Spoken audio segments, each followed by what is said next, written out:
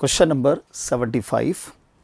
According to question, car of mass m start from rest and accelerate so that the instantaneous power delivered to the car has a constant magnitude P naught. We know that power constant आपको given है force into velocity which is constant.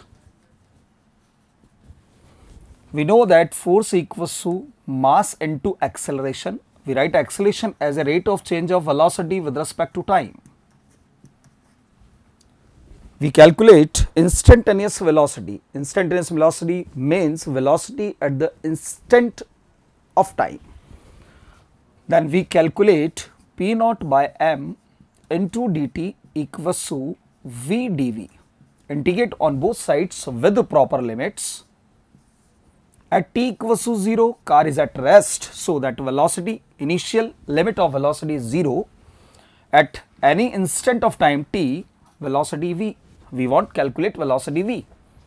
P naught by m into t and power 0 to t, integration of v square by 2, limit 0 to v, we get P naught by m into t equals to v square by 2. V square equals to 2 P naught by m into t. 2 P naught by m is a constant term, so that v is directly proportional to square root of time, means t raised to the power half. Option is fourth. Fourth is correct answer. Question number 77. According to question, three masses placed on the x-axis. So, this is the x-axis. First mass of particle is 3 gram, which is placed at origin. This is the first mass, m1 equals to 300 gram, placed at origin, and we know that coordinates of origin is always 0, 0. Second particle of mass 500 gram placed at 40 centimeter from origin along x-axis. Suppose that this is the second particle m2, mass is 500 gram and placed at 40 centimeter from origin, so that its coordinate is 40 and 0. Third particle is mass is 400 gram placed at 70 centimeter from origin along x-axis.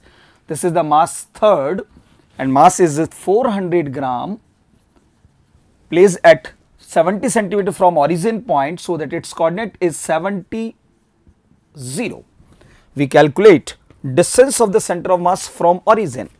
We know that center of mass along x-axis of the system is m1 x1 plus m2 x2 plus m3 x3 divided by m1 plus m2 plus m3.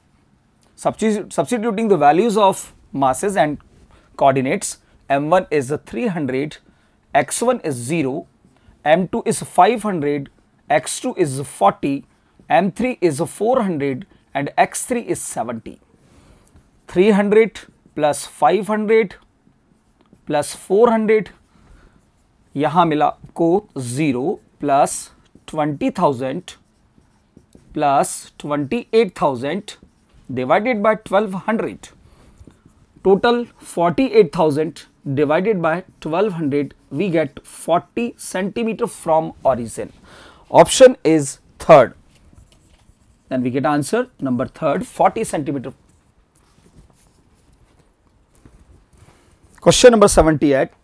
Given that a car of mass m is moving on a level horizontal circular track of radius r and coefficient of static friction is mu s. We know that this is the horizontal circular track of radius r and car is moving on the circular track. Its weight is always acting vertically downward and normal reaction which is always acting perpendicular to the contact surface towards the body. This is the contact surface perpendicular to the contact surface towards the body. And we know that when any vehicle turns on horizontal circular track, then every vehicle tends to outward direction.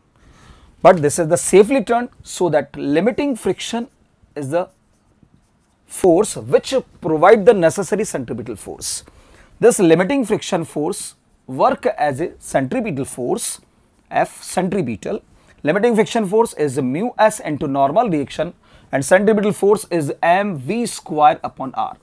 And we know that normal reaction, its value is mg, mu s mg equals to mv square upon r, m se m cancel, then we get v square equals to mu s rg. V maximum safe speed of the vehicle is root mu s rg. Option number second. Answer is second. Question number 78. Question number 80. According to question, stone is dropped from a height h. This is height h. Drop kiya, initial velocity is 0, then striking velocity is under root 2gh. We know that momentum is mass into velocity. Initial momentum is mass into striking velocity of particle under 2gh. In this term, mass of particle, acceleration due to gravity and numerical value 2 are constants, so that initial momentum is directly proportional to under root h.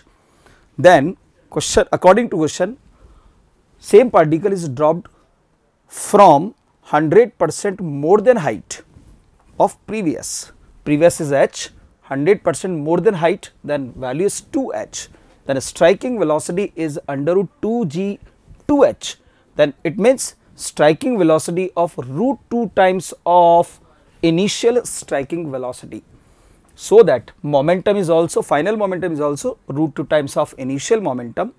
Then we want to calculate change in momentum, percentage change in momentum, then percentage change in momentum, so fraction we calculate fractional final momentum minus initial momentum upon initial momentum into 100%. Final momentum is root 2 times of initial momentum minus initial momentum upon initial momentum into 100%. We take initial momentum is common, initial momentum cancel out, root 2 minus 1, value is 0.414 into 100%, then we get answer, final answer is 41%, option number 4th.